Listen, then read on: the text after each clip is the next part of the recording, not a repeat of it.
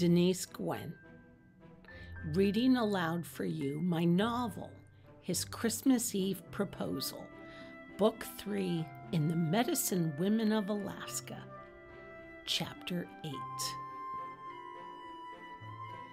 Never before in his life had Drew behaved in such an aggressively flirtatious manner.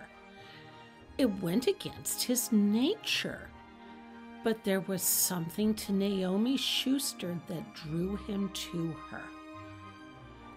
Ever since Danielle left him, he'd been afraid of dating. It'd been so much easier to just lie back and focus on his career and not on women. He didn't want to feel that raw, that broken, ever again.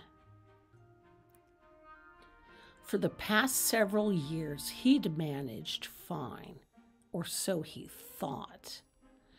It wasn't until he met the pretty, feisty little trauma surgeon that he realized she'd ignited a passion in his heart that he'd not experienced in a long time. She pulled invisible strings of longing from him. His desire for her was so powerful it frightened him. Only, did she understand what a huge leap of faith this was for him? Did she have the slightest clue? After Danielle left, he'd never invited a woman out to his cabin. She finished her shopping and paid for her items, along with the loaf of bread that he'd so playfully tossed into the cart. On their way out of the grocery store, she glanced over at him apprehensively. "If you're not too happy about going out tonight, I can always take a rain check." No, not at all," he assured her, even while inwardly he couldn't help agreeing. He was setting himself up for hurt. "Are you sure you don't want to reschedule?" "I'm positive. I'm just thinking about one of my patients." "Okay. Oh, Mrs. Armacost?" "Yes," he said. She furrowed her brow.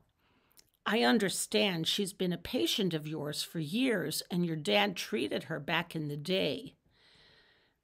I do understand how hard it is to let go of patients, or to lose them."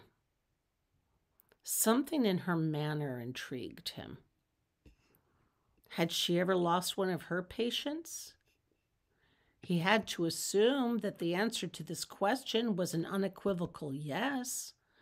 Of course she'd lost a patient or two. No wonder she was so upset.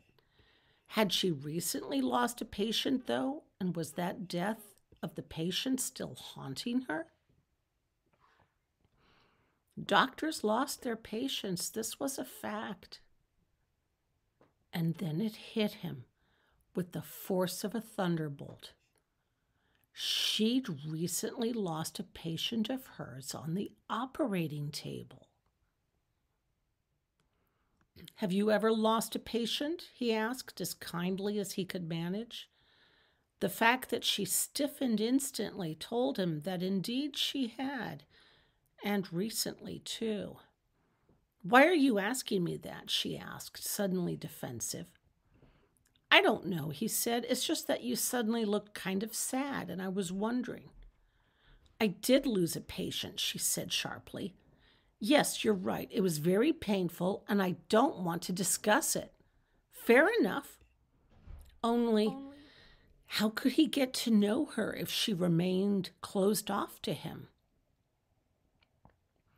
Well, he supposed he could focus on finding out why a family physician, which was what she claimed to be, could simply walk into an operating room and conduct herself with skill and precision, behaving like a highly skilled cardiothoracic surgeon. She was a skilled surgeon, just as Danielle had been, and the way she'd conducted herself that night in the makeshift operating room had convinced him that she was cut from a similar cloth. She was driven, ambitious, and passionate about her calling. She didn't utter another word as they rode back to Gnometown in a stultifying silence. Drew pulled his truck up to the entrance of her medical practice. I'm setting myself up for heartache. And yet he felt helpless to stop. She climbed out of the truck, grabbed her 2 bags of groceries, and, with the door still open and against her back, gazed up at him. Okay, so you're picking me up at 7? Does 7 work for you? It does. She smiled, and it was the most happy, cheerful smile he'd seen. His heart shuddered. Was it too late to break the date, pretend he had a sudden engagement? He could see it all now. He'd fall in love with her, and by the time she decided that she was really meant to pursue her passion of cardiothoracic surgery and leave Gnometown, it'd be too late, and he'd suffer yet another broken heart. Did he really want that kind of heartache? I'll see you at 7, she said. See you at 7. She pushed the door shut with her hip and walked into her medical practice, leaving him wondering what in the world was he thinking. When Danielle left him, he'd vowed that he'd never let someone into his heart ever again. He'd grown comfortable in his place in the world. He'd worked hard. Heck, he was something of a workaholic, not really paying attention to the traditional deadlines by which people with families structured their lives. It worked for a while. And yet, with every passing year, he grew lonelier and lonelier.